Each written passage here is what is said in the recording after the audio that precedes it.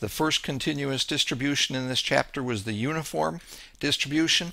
This is the second continuous distribution, which is known as the exponential distribution. Here is the motivation for the exponential distribution.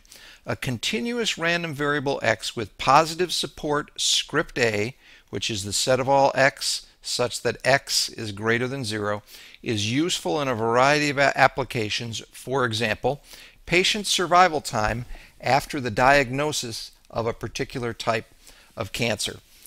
Well, in this particular case, you can't have a negative survival time, and so that one would have positive support. How about the lifetime of a light bulb? The lifetime of a light bulb cannot be negative, so this is a reasonable support for the lifetime of a light bulb. The sojourn time, waiting time plus service time, for a customer purchasing a ticket at a box office. Again, sojourn time is going to be positive. The time between fires in a city, positive. The number of gallons purchased at a gas pump, can't purchase a negative number of gallons. The annual rainfall at a particular location.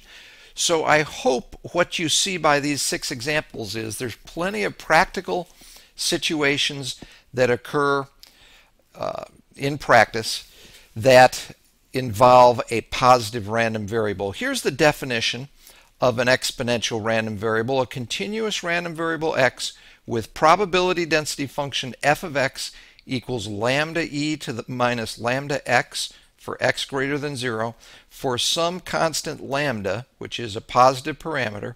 That's an exponential lambda random variable. Now that particular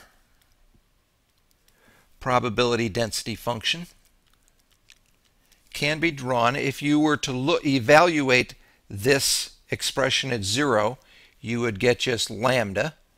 And notice for every x that is greater than 0, all this does is decrease, and of course does so in an exponential fashion. And the area underneath this probability density function, like all probability density functions, is 1.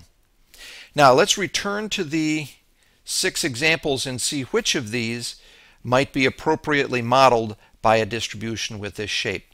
Patient survival time after the diagnosis of a particular cancer. Could the survival time look like this? Possible. So I'll go ahead and put a check there. The lifetime of a light bulb.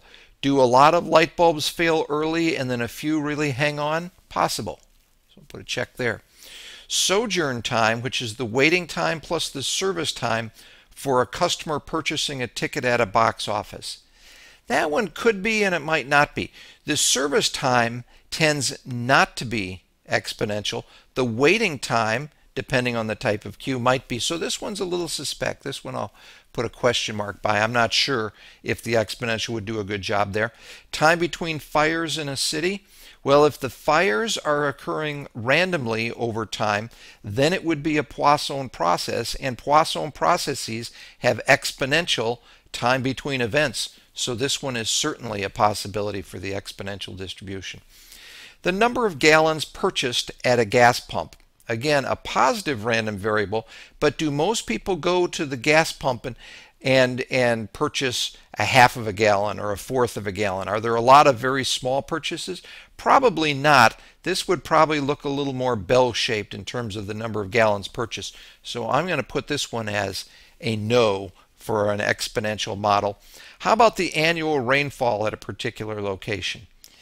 Is it the case that you get oftentimes very, very small amounts, and then some year you get just a huge amount? That's usually not the case. Again, this will be a little more bell-shaped, so I'm going to put a no for annual rainfall as well. So again, the exponential models some positive random variables well, and others not so well.